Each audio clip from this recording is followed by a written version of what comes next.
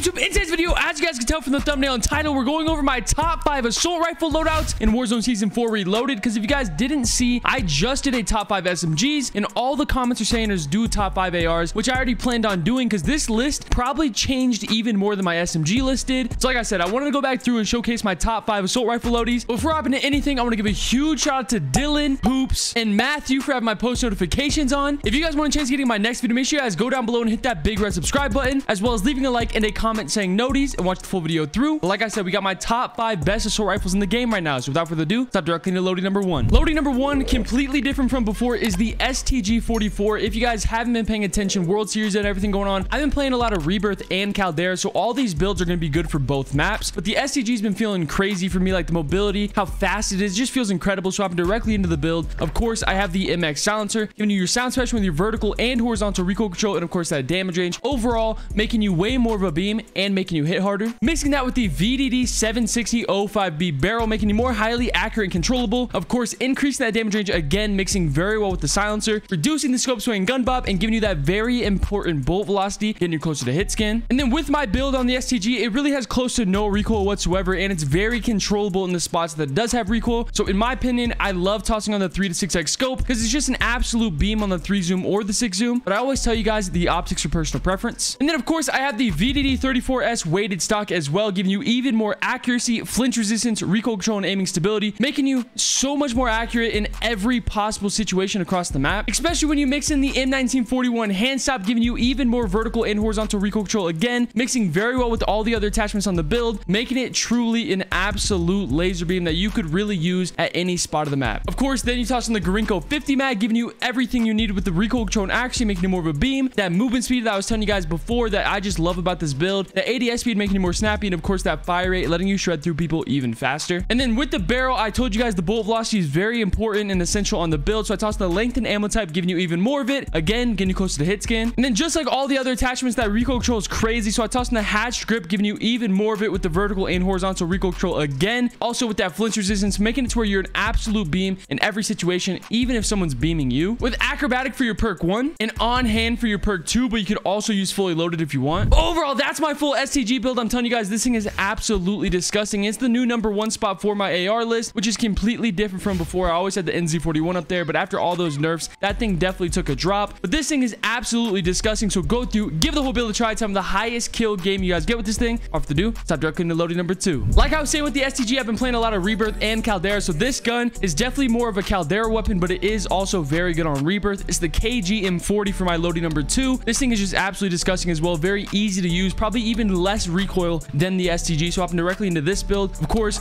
just like the STG, we have the MX silencer. This is pretty much on all of my Vanguard primaries, doing the exact same pros and cons, overall making you way more of a beam and making you hit harder. Mixing that with the 720mm shrouded barrel, giving you even more recoil control and actually flinch resistance, reducing the scope swing and gun bob, and of course that very essential bolt velocity, overall making you way more of a beam in every situation, and of course getting you closer to hit scan. And I know I'm comparing it to the STG a lot, but just like the STG, I'm telling you guys, this thing really doesn't move or bounce at all. So the 3 to 6x scope is again perfect on this build as well, but I'm telling you guys, the optics are 100% always personal preference. And then for my personal build, I love using the VDD 22G padded stock, giving you recoil control, recoil recovery, movement speed, which is huge, and accuracy on this build, making you way more of a beam in every way. But that movement speed is very important because the KG really feels like an LMG in a lot of spots, and with it feeling like an LMG, you need more mobility back on this thing. So instead of the hand stop or anything, I tossed in the Mark 6 skeletal, giving you back some ADS speed and movement speed, again making it to where you're really gliding around the map a little bit better, and of course giving you that ADS speed, making you more snappy. I also use the 8mm Clauser 60 round drum mag, just giving you mag size. I mean, it doesn't really do anything else. It does slow you down a little bit, which is kind of noticeable, but the 60 round drum mag is just more than enough ammo, especially with this build. And then again, just like the barrel, that bolt velocity is very important for the build, so I tossed in the length and ammo type, again giving you even more of it, getting you closer to hit scan. And then on this build, I don't run the hatch grip or anything. I run the polymer grip, giving you even more flinch resistance, and of course that accuracy and recoil during sustained fire, truly making you a beam in every situation, because this is going to allow you to stay locked in and beaming even if someone's just beaming you. With tight grip for your perk 1 and fully loaded for your perk 2. Of course, this came out of nowhere. This wasn't even on my list in the last top 5 AR video, but this thing is absolutely disgusting. You guys got to go through and give the entire build a try and tell me the highest kill game you guys get with this one. But like I was telling you guys, this is definitely more of a big map or a Fortune's Keep type gun. Definitely not on the Rebirth side of things, but it is good on Rebirth as well. So like I said, this is my load number 2. It's absolutely filthy, but without further ado, I'm directly into loading number 3. Loading number 3 is of course the NZ41 NZ41. This thing is absolutely disgusting. So, I mean, it's not my #1 spot anymore, but it's still very good, especially on Rebirth. It's not the best on the big map for Caldera or Fortune's Keep, in my opinion, but on Rebirth, it still kills incredibly quick. So, hopping directly into the build, just like the other two builds, of course, you have the MX silencer giving you the exact same pros and cons, make it to where you're hitting harder and you're more of a beam. And then on the NZ41, I personally love the Orb Weaver 360 barrel, making it more highly accurate and controllable, reducing the scope sway and gun bop, and of course, that very important bolt velocity on all these assault rifles, getting you closer to hit scan. And then for the exact same reasons as the other two assault rifles, I love the SVT 43 through 6x scope on the NZ41 as well, but I always tell you guys the optics are personal preference. I also toss in the Orb Weaver E-Pack, giving you even more recoil control, recoil recovery, accuracy, and flinch resistance, truly making you a beam in every possible way. This thing helps out the build so much that it just makes it feel way more viable across any point of the map. And then instead of the hand stop or anything, I absolutely love the M1930 Strife angled on this build, just giving you horizontal recoil control. Definitely not as much as the hand stop, but for some reason, I can't really explain why. Across the map, I just feel way smoother with the Strife angled over the hand stop. And then obviously, this does come down to preference as well. You can run the 40 or the 50, but the 40, in my opinion, just feels way better because like I was telling you guys, this build is definitely more meant for Rebirth instead of the big map, so the 40 works perfectly fine for me. And then like I've described for almost every assault rifle so far, that bolt velocity is very important for all these builds. So of course, for the NZ41 too, I'm tossing the lengthened ammo type, giving you even more of it, with the hatched grip giving you vertical and horizontal recoil control, and of course that flinch resistance making you more of a beam, mixing very well with the rest of the build, making it to where it really is controllable in every way, with brace for your perk 1 and fully loaded for your perk 2. Overall, that's my NZ41 build. It still stayed the same overall this time, even after all the nerfs, but this did drop from #1 to #3 on this list. It's still absolutely incredible, but like I've said multiple times, it's not that much of a Caldera or Fortune's Keep weapon in my opinion, but it's definitely really good on Rebirth still because it's so fast. It still kills incredibly fast. So go through, give the whole build a try. Tell me the highest kill game you guys get with this one. Off the do, I'll directly into loading #4. Loading #4 is one of my favorite guns in the entire game. As you can tell behind me, it's the Cooper carbine. Very easy to use, very clean. It's honestly fun to use, so definitely hopping directly into the build. Same thing as the other ARs is the MX silencer. It's very, very essential on the build, giving you the exact same pros and cons with the sound suppression, with the horizontal and vertical recoil control, and of course that damage range. One of the big reasons why the Cooper is an absolute beam. Mixing that with the 22-inch Cooper custom barrel, making it more highly accurate and controllable, increasing the fire rate, which is incredible because the Cooper already has a very fast fire rate, reducing the scope swing gun bob, and again increasing that damage range, which helps out the Cooper a ton, especially because it's mixing in very well with the MX silencer. And then I don't really have to describe why I use it, but the Cooper has no recoil, so I toss in the 3 to 6x scope again because it's just very easy to use from any part of the map. But I always tell you guys, the optics are personal preference. And then this is actually a little bit different. I used to run the 45 RS stock, but I switched up to the padded because it just feels really good on the build for me, giving you more accuracy and recoil during sustained fire, and of course that flinch resistance, making it to where if someone's beaming you, you're staying locked in and you are not jumping to the moon. Especially when you mix in with the M1941 hand stop again on this build, giving you even more vertical and horizontal recoil control, mixing in with all the other attachments, and again, one of the big reasons why the Cooper does not move at all. Also mixing in the 9mm 60 round drum mag, giving you everything you need for the build with the recoil control and accuracy, fire rate, ADS speed, and mag size, making it to where collectively you kill faster, you're snappier, you're more of a beam, and of course you have more than enough ammo. And then also I always run lengthen on my AR builds, but for the Cooper, I love the compressed rounds. I finally gave them a try, and the increase on fire rate, mixing in with the mag and the barrel on top of the base fire rate the Cooper already has, lets you shred through people so incredibly fast. Also, you're mixing the hatched grip, giving you even more vertical and horizontal recoil control, and of course even more flinch resistance, making it to where you really are a beam in any possible situation across the map, with tight grip for your perk 1 and fully loaded for your perk 2. But overall, that's my full Cooper build. Like I said, one of my favorite guns in the entire game. It's incredible and it's very fun to use. So go through, give the entire build a try. Tell me the highest kill game you guys get with this thing, and I'm gonna tell you guys are gonna love this build. But without further ado, let's hop directly into loading #5. Loading #5, as you can tell behind me, is the XM4, which I just posted a full in-depth video just yesterday. It's absolutely disgusting, and it still kills incredibly fast, which honestly caught me off guard. I didn't know it was still that good. But I'm directly into the build is the agency suppressor, because if you guys don't remember on these Cold War weapons, the agency suppressor is very essential for these builds. It's just like the MX silencer, it's just like the monolithic, and it helps out the gun a ton, giving you even more vertical recoil control with that sound suppression, bullet velocity, and damage range, making to where you're hitting way harder and you're closer to hit scan. Also mixing in the 13.5-inch task force barrel, giving you even more bullet velocity, horizontal and vertical recoil control, and of course that damage range again, making it to where you are very controllable, you're more of a beam, and you're hitting way harder as well. And then in my opinion, this is the only good scope option out of all the Cold War options, but the Extra Arms 3x is a very clean, perfect little circle that I absolutely love using on my builds. But I'm going to say for the 4th time in a row, or the 5th time in a row, that the optics are always personal preference. And then the XM4 really does bounce quite a bit, so I tossed in the Field Agent foregrip as well, giving you even more horizontal and vertical recoil control, mixing with the rest of the build, making it to where it is a little bit more controllable. And then of course, every time I run the XM4, I have the 45 round mag on, but you could always run the 45 or the 60. It comes down to preference. preference, but you do get a noticeable amount of mobility and ADS speed back when you use the 45. But of course, that's my XM4 build that I just showcased yesterday. I'm telling you guys, this thing is absolutely disgusting, and it caught me off guard with how good it still is,